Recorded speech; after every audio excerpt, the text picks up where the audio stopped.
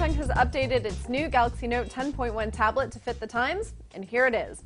I'm Jessica Dalcourt with CNET. Here is your first look. This 2014 Wi-Fi edition of the Note slides in the usual stylus so that you can freeform draw, write, and multitask. But it also includes a higher resolution screen, an 8-core processor, a TV remote, and Android 4.3.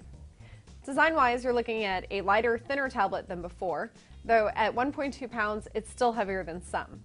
The design is a lot smaller than last year's model. In fact, if you sheared off the sides, then this year's Note is pretty much what you'd get.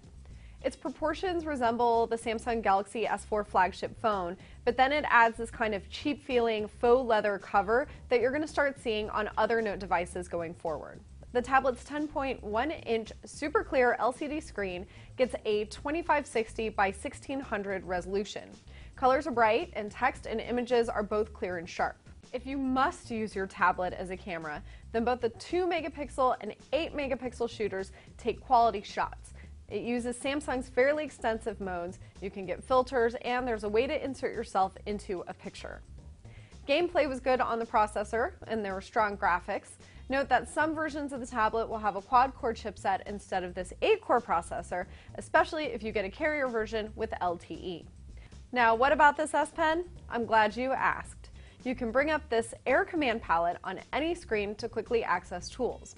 One new trick will turn memos into phone calls, emails, and map settings. Another one will let you temporarily open apps on top of the screen you're on. There's also a universal search tool that's called S-Finder, and there are the usual multitasking windows as well. Samsung's beautifully redesigned S-Note app makes taking notes much simpler and more enjoyable than before, with brand new templates and a cleaner, more legible interface.